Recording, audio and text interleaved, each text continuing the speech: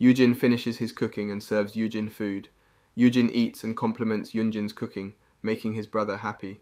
Yunjin expresses his shock at learning that his brother knows how to cook. Yuhyun admits that eating his own food is safer to avoid poisons and curses. Yujin was struck by realizing that some people did this to his brother. Yunjin gets angry and grabs his brother's face, scolding Yuhyun for not telling him this, but Yuhyun can only say that this is the path he chose. "Don't worry, little bro. Big bro will protect you now." Yunjin admits that he regrets their falling out. He pretended he wasn't close to Yunjin so that people wouldn't exploit Yunjin. Yuhyun didn't want to burden Yunjin with this and thought Yunjin wouldn't understand. Learning that he was wrong, Yuhyun is happy that his brother still cares and loves him, and the two enjoyed a meal together for the first time in a while. "You guys should have just talked it out in the first place." They finished their meal, and Yuhyun stood to get back to work. Before leaving, he ensured Yujin deleted the broker's contact information from his phone. As Yuhyun leaves, Yunjin says he'll take care of everything before leaving, making Yuhyun pause. Yuhyun then says that Yujin will stay with him from now on. He states that Yunjin can't go outside, shocking our MC speechless. Before we continue, let's take a moment to shout out user year 8KZ9SS7S who commented "more PDs" on our Strongest Dark Lord video. Thanks for commenting. We have another brocon this time, and it's worse. Yunjin asks Yuhyun what he means, and Yuhyun even smiles, saying it's dangerous outside. Yuhyun explains that now that they are close again, Yunjin will not be safe anymore. Yunjin's enemies will be all over him, and he can't just let him wander outside. Yuhyun reiterates that Yunjin will now stay and live with him, the overprotective bro. Yunjin makes a run for it, but bars start appearing out of nowhere, and a mover asks for his signature for bringing all of his stuff. We need instant movers like this in real life. Yuhyun says that Yujin's place is now empty. Yunjin tries to argue, but Yuhyun reminds his brother's words of love and how he forgave Yuhyun for his previous actions, meaning Yunjin agrees to live together. Wow, saying "I love you" means you can live together immediately. Now Yunjin is stuck in Yuhyun's place with his stuff littering the place. He wonders if the reset affected his brother's head in treating him like a kid. Yunjin takes some essentials and decides to bail, but as he opens the door, he sees the prominent figure of a man in a casual suit. The man glares at Yunjin as he asks what he can help him with. Yunjin identifies the glary man as Seonghan Kim, an A-rank hunter of World's Edge that serves as Yuhyun's right-hand man because of his defense skills. Yunjin asks if he can get through, but Seonghan refuses because it was the guildmaster's instructions to keep Yunjin there. Yunjin then argues, but Seonghan threateningly tells him to go back inside. Yunjin starts to get afraid like a rabbit before a bear, but a system interface appears as he thinks he can't back down. Yunjin activates his L-rank skill, Fear Resistance, removing the intimidation effects Seonghan has on him. Oh, so that's how it works. Yunjin stops fearing Seonghan and tells him that detaining him like this is a crime, but Seonghan only grabs him by his clothes and lifts Yunjin up. Desperate, Yunjin looks at his other skills and uses Promising Sprout. The use makes him stop and look at Seonghan closely. Seonghan is currently an A rank, but he can potentially become an S rank, and his S-graded skills are locked. Yunjin concludes that if Seonghan becomes an S rank, World's Edge can have 2 S rankers. Yunjin yanks on Seonghan's head as he tries to unlock using his skill. The system informs him that the target is not under his influence. Yunjin needs to use the keywords and activate his "My Kid is the Best" skill to unlock his target's full potential. Yunjin thinks that having Seonghan under his wings will grant him his freedom, but saying "I love you" to the A rank is somewhat cringe. Seonghan starts to get irritated, but Yuhyun refuses to give up. Yunjin draws a heart with his fingers, making Seonghan only stare. Yunjin tries again, but this time with both hands and a wink, only making Seonghan angry. He makes Yunjin go back inside. In the end, he can't say the keyword. Yunjin can only fall to his arms and knees, thinking the keywords must be changed. Yuhyun comes home, seeing an almost dead Yunjin in a mess. Yuhyun takes his brother from the floor, commenting how he still hasn't unpacked. Yunjin weakly answers that he's only a prisoner. Yuhyun says he'll eventually let his older brother out. This snaps Yunjin from his stupor. Yuhyun explains that Yunjin will be free once World's Edge becomes the most powerful guild in the country. Yuhyun promises that it will only take a year.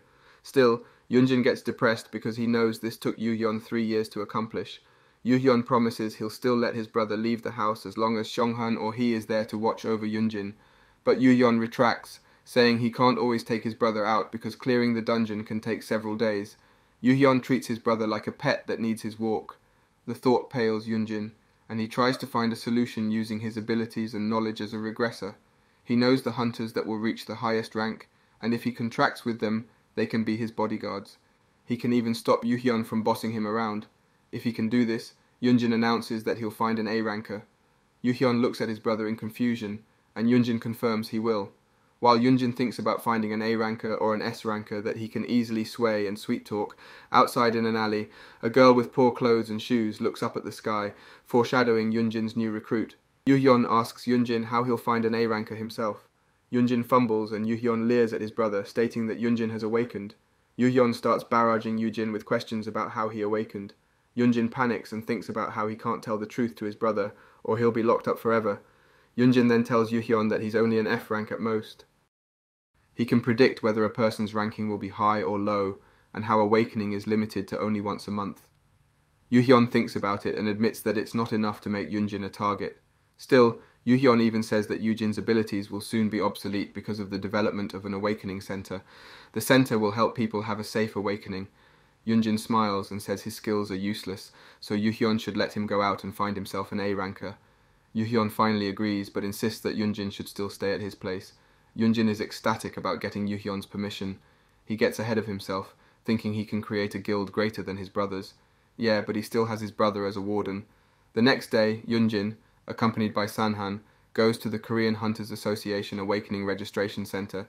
The place is a mouthful, so let's just call it the Registration Center. In the future, people are abuzz with anticipation, thinking he's accompanying a new big-shot hunter. Nothing to see here, people. Yunjin registers, and everyone learns he's only an F rank. People keep muttering, even commenting that Yunjin pretended to be an S rank.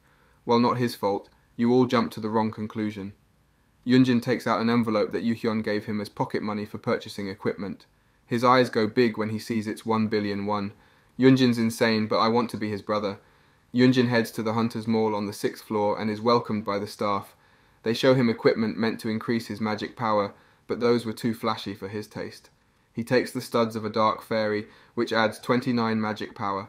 Manticore leather gloves add 61 stamina and 20 strength, and a light fabric belt adds 16 dexterity.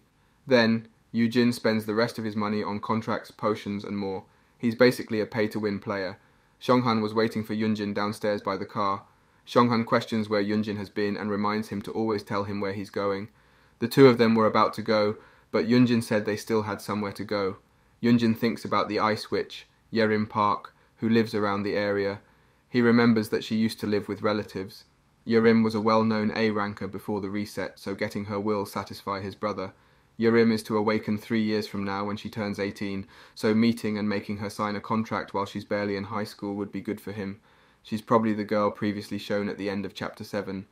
Yunjin visits different barbecue places and asks people about Yerim, but everyone he's asked so far says no. Yunjin eats a corn dog and asks Xionghan if they should just eat there. Then he sees a girl shouting at an older man.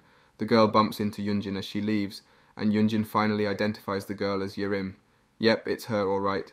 Yunjin passes his corn dog to Xionghan and runs after her. It was only possible because he equipped the light fabric belt. After some turns, Yunjin finally spots Yerim and calls for her. Yerim ignores Yunjin and just runs away to the streets. She stops when a loud honk and flash of lights come from a running vehicle. Yunjin leaps and saves Yerim from getting hit. Nice, for a second there I thought Yerim would become an isekai heroine. Yunjin asks if Yerim is okay and laments how he didn't land with a heroic pose. Yerim sits on Yunjin's back with a foot on his face as she asks him if he's a hunter. Yunjin says he'll explain, but she should move first. It could have been a more awkward position than that. And Korean barbecue sizzles, and Yunjin drools as he looks at it. The art is so good that it's making me drool like Yunjin. Yunjin tells Yerim to dig in while thinking that it was a good thing that he brought the corporate card. The two start talking, and Yerim confirms that Yunjin is the Heian Guildmaster's older brother, and she wonders why Yunjin is recruiting someone like her. Yerim doesn't really believe Yunjin and decides to leave. Yunjin stops her by claiming that he knows Yerim's parents who used to help him and his brother when their own parents passed away. Yunjin wants to repay them by helping Yerim out. Yerim returns to eating and says Yunjin's okay since he's not trying to rip her off. What will happen next? Find out next time by staying tuned for our future recaps. Don't forget to like and subscribe for more great recaps.